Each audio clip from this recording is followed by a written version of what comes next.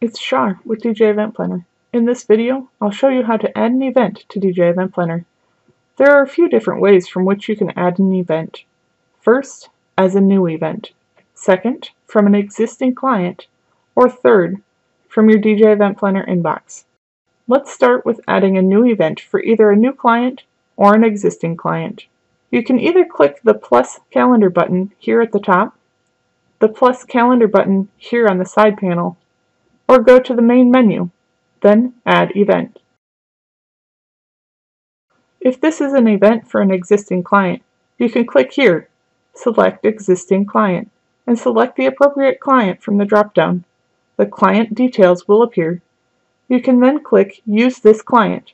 The client info will then propagate into the event you are currently adding. If this is for a new client, you will then fill out any necessary client information, such as first name, last name, email address, and phone number.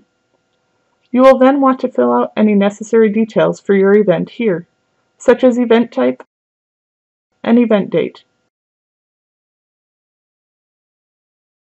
Then, click on the Financials tab to select a package for the event.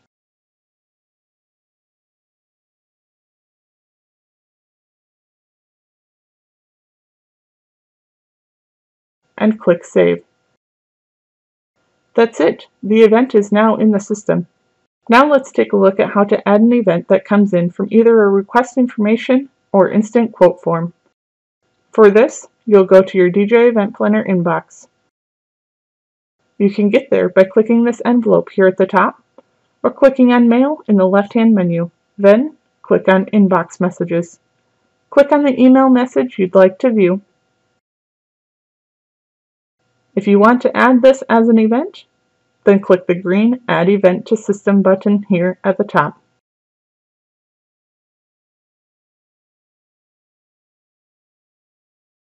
Now that you've added an event to DJ Event Planner, you're ready to track where you are in the booking process with use of event statuses, or you're ready to begin the event planning process keeping all pertinent details in one centralized location.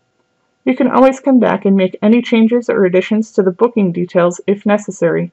To do so, you'd find the event by going to the Events list and selecting the appropriate event, then click Edit.